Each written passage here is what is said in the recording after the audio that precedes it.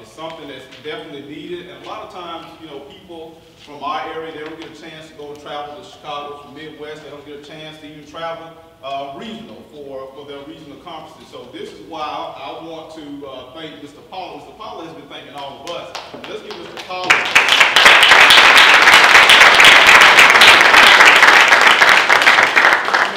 This is just amazing. I mean, this is something I wish that I had when I was an undergrad student. So anyway, I'm charged to come and be in your presence. And I'm blessed to be in your presence. It's an honor to be with you and to share with you. I'm going to be talking about what it takes to cultivate a successful band program and also make sure you keep it going. Now, it's going to be in 3 ways. It's going to be in 3 parts. The first part is that I'm going to get you involved. We're going to have a discussion of some things that you think. Ask you a question. And the second thing is that I'm going to give the politically correct answer. Then after that, we're going to talk in the trenches. Okay, it's called trench talk. All right. So my thing is, I want to make sure that we talk real and have an honest conversation, because you guys' situations are different. As Mr. Pollard just mentioned, when you go to Midwest, they're talking about an environment that's already established in a way. You are now establishing your program right now, so we have to make sure we break that down to the least common denominator on how you want to build your program. All right? So, discussion. What is a successful music program? I'm asking you by a show of hands. I want to make sure that I hear from the undergraduate students as well. Okay? If you have not acquired your own band program just yet, raise your hand. If you're undergrad. All right? I want you to answer in particular. Okay? Panelists, of course, you can chip in too. What is a successful music program by show of hands? Let's go. What is a successful music program? In your opinion, what is it? You know, you got to make sure you let all of us know. Let's share this information. Yes, sir. Program that's at least average in every category. At least average in every category. What are the categories? Like concert bands, jazz bands. You have every type of ensemble, and you give your students everything they need. Every range. All right, good deal. So remember what he said. What school you go to? Okay.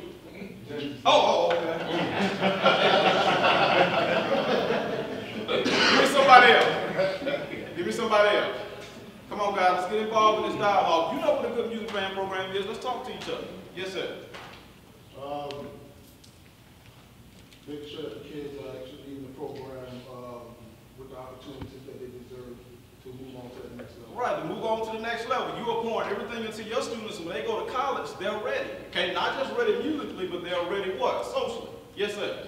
Feeding the students musically, creating opportunities for them, and also cultivating with them from a holistic standpoint, making them a better person as well too, while adding the musical experience of concert band, marching band, symphonic band, small ensemble. All right, so focusing on the person, making sure that they're a good person. Let me get one more person. Okay, what makes a good band program? The band program should reflect the objectives of the community and the school, where you are educating students musically, academically, and socially within the house. Right, okay, so a holistic approach. So let's look at all the textbook answers you've been seeing at all these clinics, all these conferences. Okay, let's take a look at it. The text means student-oriented. It's all about the students, right? Why do you teach? Is it because of the students or is it because of you? Why do you teach? It's because of the students, right? So student-oriented.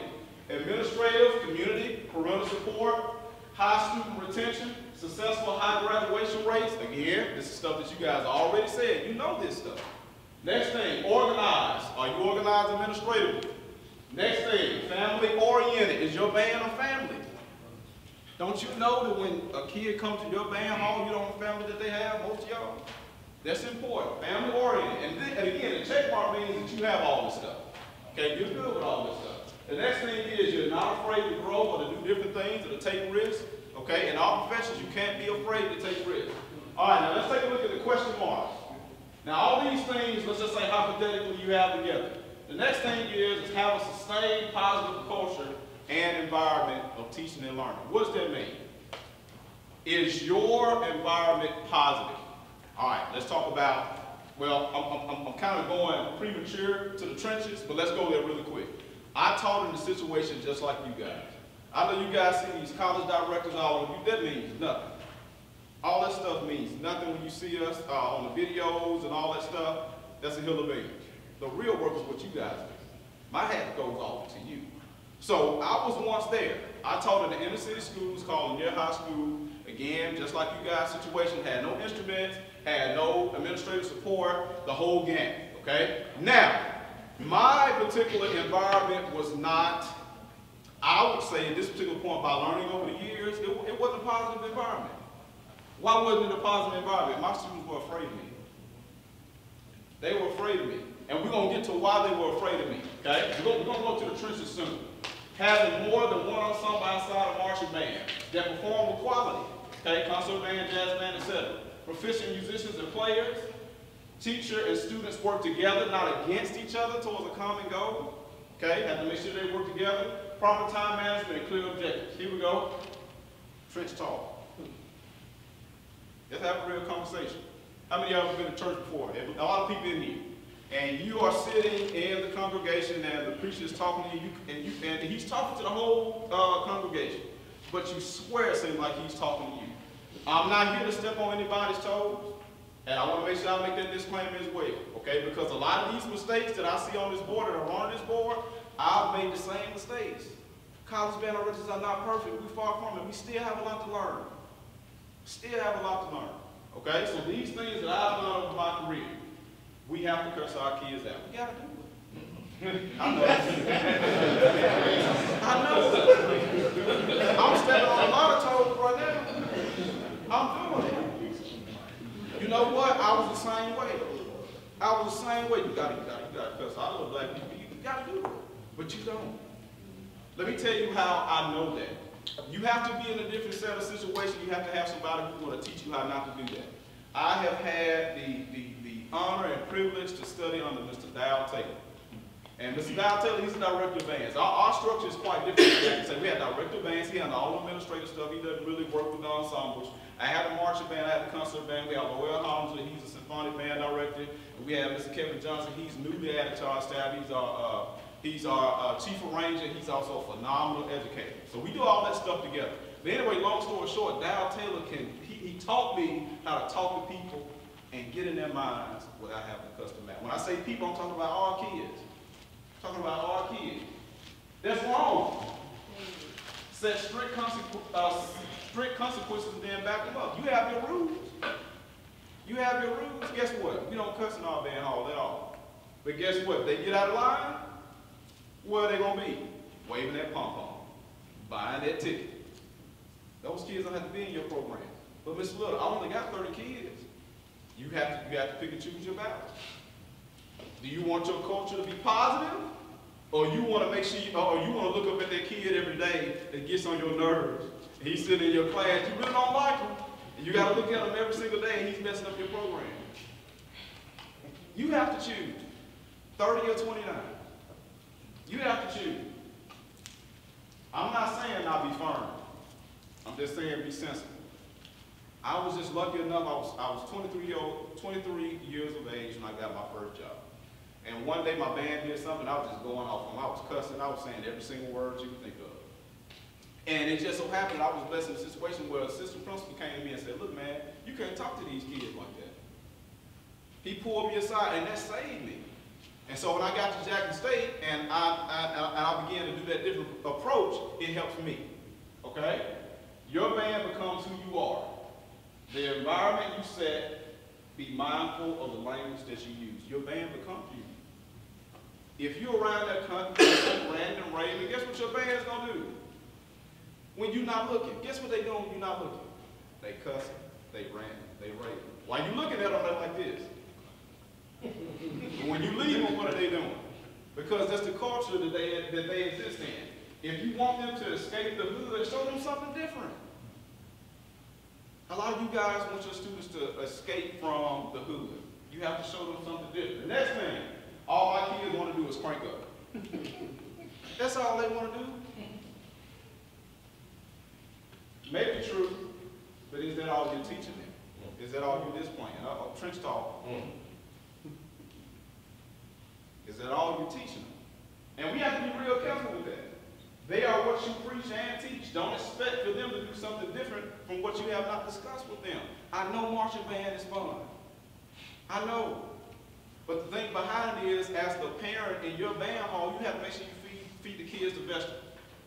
Okay? So for instance, if we're playing a song in our band hall and it doesn't sound good, I don't care if it's a crunch session or not. Let's loop it 100 times, but if it doesn't sound good, I'm gonna shut it down and say, hey, we're doing too much. And it ruins the kids' morale. It ruins their morale. When you as the parent and the adult, you have to make sure that you step in there, you have to make sure you make those determinations. My kids won't be interested in those ensembles type of music. Wrong. You have a special rapport with your students. Don't you know if you tell your students to go walk on water, they're going to say, which lake? Don't you know? You have a special rapport with those students. They will move the earth for you. So don't sell them short and say that they're not going to be interested in those ensembles, because if you tell them, they're going to follow. Okay? More than likely. You make them do everything else that you want them to do. Make sure they do those concert ensembles. My students are so bored with that stuff, they won't join.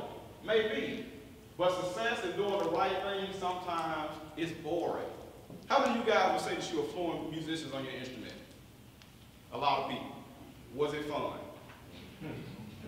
Was it fun getting there? I'm talking about the nuts and bolts of it. With you sitting down with your metronome, with those rhythms exercise, the arming book, developing yourself as a musician is not fun. You have to make sure that you go through the boring stuff.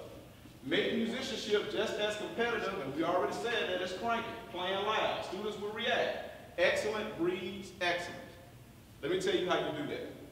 Name some of the terminology that your kids use in your band hall when a student can't play. If they're not loud. What they say? Let's talk. Let's talk. Slow. Trash.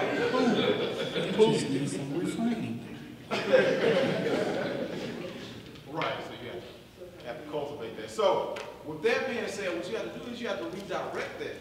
What you have to teach your students is, man, you slow if you can't play a scale. Your tone is trash. You're not going to class? What's another word they use? Poo. Poo, yeah. That's changing that culture. All this stuff that I'm talking about is changing the culture of your band program. If you have them to redirect that focus from pranking to actually being a musician. Okay? I have to keep teaching my kids to tune over and over again on Mondays, each block period. I got to keep teaching them the same stuff over and over again. Wrong. If you have to consistently teach the tune, you're not teaching the student, you're teaching the tune. What does that mean? You're not teaching that student, you're teaching the tune. You're just teaching that. When you finally got that how you want it to sound. What happens when you pass out big ball? I'm just using stuff. And then you have to start all the way back over here and score one. Man, that's a big ball and killing me. What is that telling you? You have to talk to what? You have to talk to students. Don't you know teaching the student make your job a whole lot easier? You get ready to sit, a lot of y'all are arrangers in here. We have great company arrangers in here. When they step in front of an ensemble, depending on what the talent level of that ensemble is, that's going to dictate the arrangement that they pass out. They don't want to be pulling their hair out. Don't you know how tough it is to be trying to teach a real elaborate arrangement to people who can't play?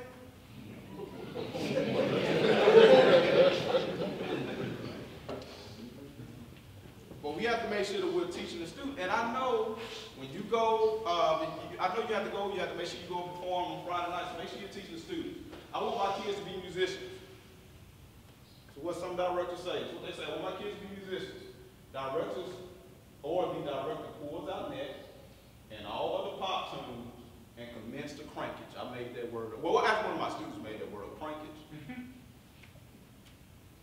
And neglect the fundamentals. Don't expect muscle if you aren't feeding vegetables.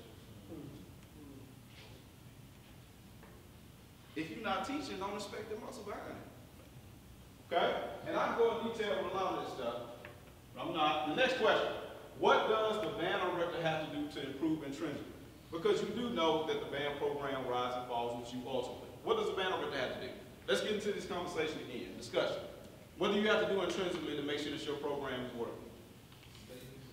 Study and prepare. Study and prepare what?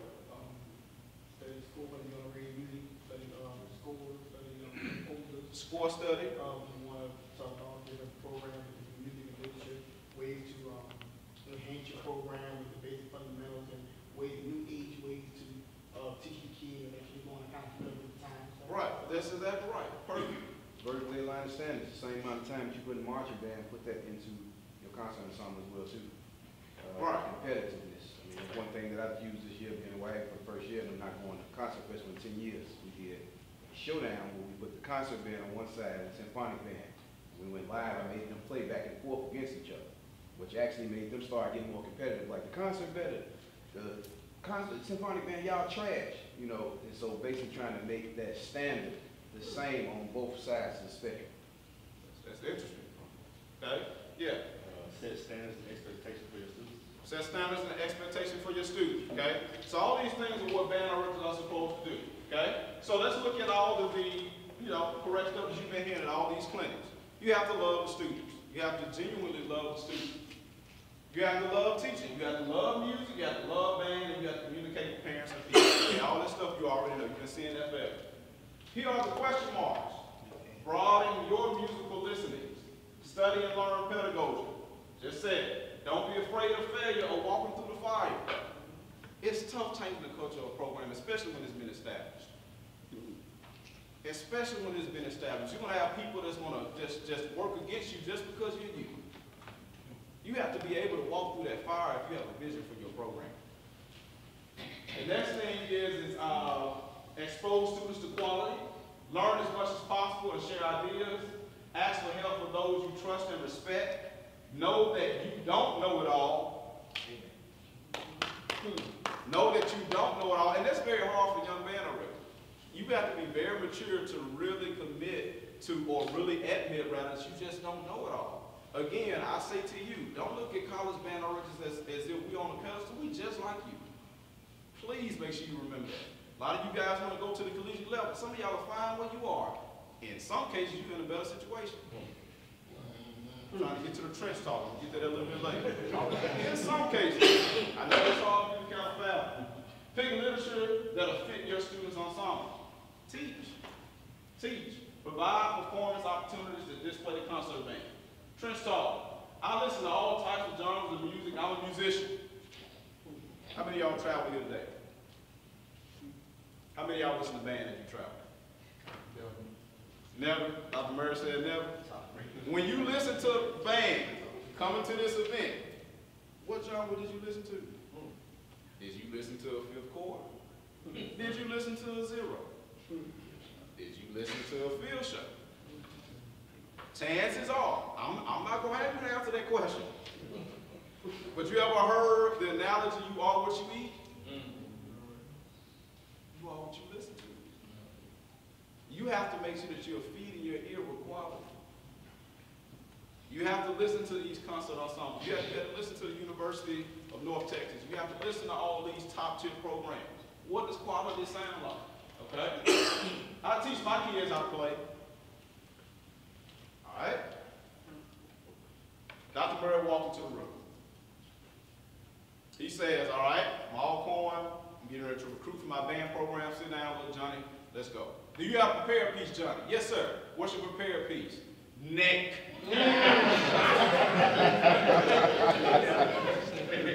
Tuba solo first, or we coming straight in with it? Hey, man, that's a true story. Yeah, that's the truth. Crazy. We see that. We see that. And so you have to question yourself as a director. So again, we have to start with ourselves. So many times we blame other people for not being successful. It's their fault. They didn't give me this. And we're going to get to that a little bit later. You have to make sure you look at anything that happened with Jackson State University, Sunday Boom of the South, I blame myself first. Period. Every single thing that's not successful. And once I assess me, then I start looking outside for some other places. Okay? If you have a 40-piece band and only 4 of them can play, reevaluate some things. Reevaluate some things. Okay? Let's go ahead and talk now. We're going to talk, let's go ahead and talk. This is for us, by us. Right? I don't know where to take my students to see concert ensemble. You guys who are in Baton Rouge, Southern University is doing an excellent job. Go and see their groups play. If students in Jackson, Mississippi, go down the street and see Jackson State University. No excuse. Let me do you one better though. Wrong. If you know where to take them for a ballad band. Every time I get on YouTube, I see a ballad band every weekend. I'm not knocking it. I understand people need to make money. You're trying to get kids to your program. You're trying to cultivate an exciting atmosphere. But it needs to be that same attention into trying to figure out what to take them to concert festival. Again, Southern University, they host a concert pre-festival. Take them there. If you're scared of listening to these big wigs in the music education field, take them somewhere else. Jackson State University holds one. We hold one. Take them somewhere. Okay? YouTube. Kids have YouTube. Pull up quality on YouTube. Here's one thing that I would suggest that you do. How many of you guys know some successful programs that get ones on stage every year? Okay? Now, here's where you will have to really swallow your pride. Take them to those schools. That changed my life forever. It's a school in the Jackson area. It's called Regional High School. And it was a long-time band over there. His name was Jay McGough. He's teaching in Florida now. I took my band to Jay's school, and I knew I had some issues. But I set my students down in that auditorium. They listened to those students play. And then that began to gear their mind in regards to what they should be and what they should look like. And then my students played for the original students. You're talking about a program that gets superior ratings every single year, and that instantly changed the mindset of my students. How do your students know what a good marching band is? How do they know? How do they know? I'm asking a question. They watch them. They go to these games every single Saturday with their parents. So they're seeing it. So they need to make sure that they see what a quality concert band is, what a quality jazz band is. I promise you it'll change your perception of your students instantly. You won't have to do too much work. Okay? I want to be the next great band director and arranger to crank on insert college band on a good person. Can't wait to get my college band. I'm going to show Brian Sanders. I'm going to show him. I'm working right now on my craft. Don't be so eager to go to a collegiate band program. My hat goes off to you guys because you are teaching these students. Start off on the middle school level. Learn. Start off on a high school level. A lot of times you start off on a high school level and be on the middle school level because you start what? 9th graders. It's totally different when you can teach a student how to buzz rather than just say, okay, play that note. It's totally different when you can tell a clarinet or Austin Freeman when you just say, play that in tune. It's totally different when you can fix an object and you say, something wrong with your mouth. There's a difference. And you learn that, and I will go to my grave saying this. Dr. Liddell, he told me this. I was a young, inspiring music educator. I said, Doc, I think I'm ready to go straight to the collegiate level. Like, man, you ain't ready to go to no collegiate level. Take your butt. He ain't say but. If you know Dr. Lewis was there, he definitely didn't say but. He said, take your butt to a little country school or a school that's not established and teach. Learn how to teach. So don't be so quick to become the next great college band director. Go somewhere and establish yourself first. Build you a resume, and then you go and do that stuff. Okay?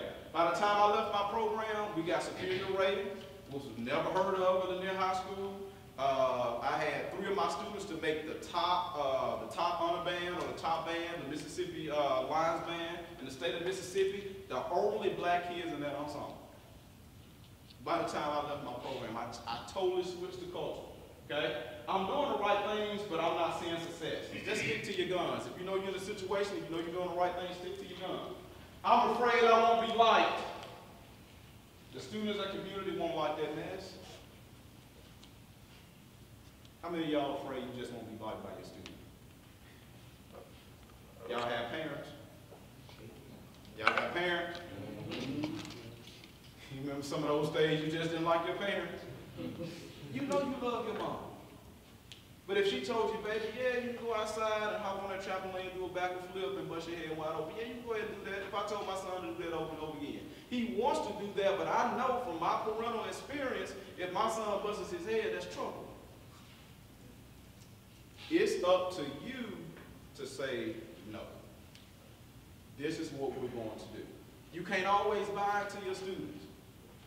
Yeah, they're going to smack their lips. Their face is going to turn sour. But guess what? When you go through that fire, we're not talking about going through the fire. That's a part of going through the fire because you want to be light. But once you go through that fire and establish your culture, it's going to be set there.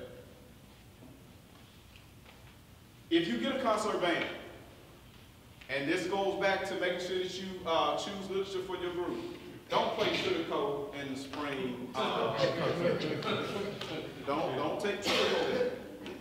There are beautiful pieces that are composed, wind band literature that are composed for groups that will make your group sound excellent. If the only thing that your students can do is play a whole note, make sure that they play that whole note as beautifully as they possibly can. Make sure that they're emote to their whole note. If the only thing they can do is play quarter notes, make sure it's the best quarter notes that your students have ever placed on the canvas of music. That's your job, okay? This is the biggest thing. How many of y'all ever heard this before? My students don't listen, my parents are crazy, my principal is a jerk, I don't have working equipment, the counselors won't schedule my kids right, my students are in every after-school activity that conflicts with band, they're pulling my students out of my class, we can't get better. What does that sound like to you? Yeah. Bunch of excuses. They don't need to Hey be man, teaching you no in the more. trenches. In our culture, we are so familiar with grind until it's crazy. We know how to make some stuff work. It's in your DNA. So why not make band work? Maybe you are no stranger to the struggle. If you truly believe in yourself and your students, there's very few that you cannot accomplish. There are always more than one way to work around a tough situation. Okay, so the odds are against you. What are you going to do to fix it? Instead of complaining, it's easy. How many of y'all ever had a conversation with a bunch of band directors, and you went for a positive conversation, but then it just turned into a gripe session? Like y'all go into a meeting, y'all gonna handle business. Oh man, this is what we're gonna get together. We're gonna make this. We're gonna put everything together, and we're gonna put everything on paper. Then y'all just start talking about what y'all, the problems of the world in band. You didn't get anything accomplished. So stop blaming others and fix what you can't control. Fix what you can control. What is the students' role? They need to be eager to learn. They want to be in band. Students respectful, listen to the director, buy into the vision. Students must be enrolled in band class, practice fundamentals, evaluate and listen to themselves in band, how to see, or they have to see the wins and the losses of other ensembles. They have to work hard and exceed. Let me go through something real quick about having to see the wins and the losses of ensembles, okay? When you take your group to a battle of bands, a lot of times we have a lot of media outlets to capture that. So they can see if they sound good or they sound bad. You need to make sure that you create those same situations for concert ensembles as well, okay? Students need to make sure that they practice, okay? And you make sure they practice and have fundamentals. Notice, man, this didn't say practice. Students practicing today? He didn't just say that? Yes, I said it. If students love band, they do practice, but they practice on the wrong thing. They practice, but they practice on the wrong thing. They go out to your parking lot.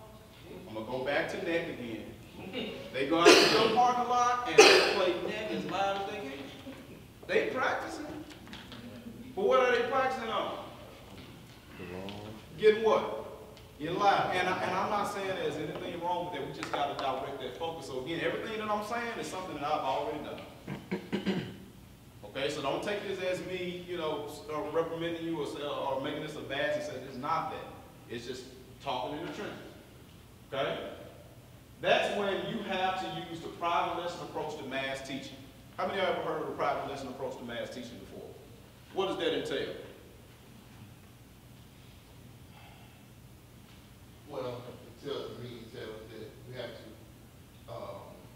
you teach the kid certain things as if it's just one kid, but it's what you did is what you basically teaching everybody. It's the same approach that you would teach to, Individual student? Yeah, to one student, but you just use it to the mass approach. Right. I mean, basically, that's all it is. That's exactly right, yes. Kind of like some students don't know how to practice. They think that practicing, like you said, practicing on things, so you teach them section until we get this right. Okay, you did this section, now work on articulation, you know what I'm saying, go piece by piece and then add them all together. So that's how you teach one person, so you're gonna get one person to do that for the whole class. And math session. Do that, take the switch to that, put it together now, you know, piece by piece. Right, exactly. So let me say this, what's the most important part of your playing day? What's the most, when you get your kids in, they have their instruments out, what's the most important part of the day? Warm up. Y'all know the stuff. Now, let me ask you this. Do you actually warm up? Or you got your rival school on Friday like, Nick. Y'all warm up on your own. Go ahead and play that B flat real quick. Pass Nick out. I know this is something that I did. Let me make sure I get that clear. Warm-up is the most important part of the day. Why? Because it's training the students, it's providing the students the vegetables that they need. It's training their embouchures, it's training their ears, it's training their minds to get ready for the day. Now, should the warm-up be mundane? Should it be the same thing every day? No, you may want to switch it up. Not every single day, but because if you do the same thing every single day, what happens to the student? They're not learning anything. Their ears are not learning anything. Everything is blocked. Everything is monotone. Okay? Give them what they need without them knowing. Let's say, well, we're going to do this warm-up today. They don't, again, they're going to follow you. They don't know that you're feeding them their vegetables. Just go through it with them. They don't know. And then by the time they leave you, they'll say, you know what? Mr. Pollard had me learning. I can play scale. I can articulate. Those monotones that I did in the warm-up, that was to develop my embouchure and muscle memory and so many other things, and to develop my tone, the way that I sound, the way in which I regulate my air. Mr. Pollard made me do that, all in the warm-up. Okay? So all this stuff is talking about culture. What's next for you? Y'all hear me in this discussion? Mostly everything that I said on the board, you've heard before. So what are you charged to do? What should you do? You have to make sure you execute it, folks. It's so hard to get discouraged. I know. You got all this good information at your fingertips, but you're discouraged. You're not using it. Or you think you are incapable. Everybody in here is special. I believe in you. Every single band in here, I believe in you, especially the high school band directors, especially in the undergrad. You're going to go and do some amazing things one day. But you have to believe that for yourself. And what you have to do is you have to start using all this great information. Don't go to these clinics and pick up all these pamphlets and you don't use it. Oh man, it's looking nice on paper. This may not work for me, but you have to figure out how to make it work for you. Mr. Roussel, I'm very impressed with Mr. Roussel because he kind of reminded me of myself. You can tell that this man is well versed in the study of music. The reason why he does that, he can't categorize himself as a music teacher if he doesn't know the information himself. I can tell he goes, do you go to Midwest? I can tell off top. And when he goes to Midwest, he's probably like a kid in the candy store. Let me go to this one. Let me go to this one. Let me go. And he's learning. I can tell. And he's applying that to his students. And when he does that, you want to see those results. Okay? So if you need more information from me, just make sure you look us up. I'm going to share the link of my presentation with you guys. There's a lot of other things that I wanted to go into detail on, but I do know that time is not of the essence for us at this particular point. But please feel free to reach out to me. My email again is going to be left with Mr. Pollard. And if you guys have any questions, I do have to leave immediately after this thing is over. Just make sure you salt me up, and I'll be able to answer any questions that you guys may have. Again, remember that college band directors are not on the hill. We're just like you guys. We're just like you guys, so make sure you ask questions, okay? So thank you all for having me. Mr. Pollard.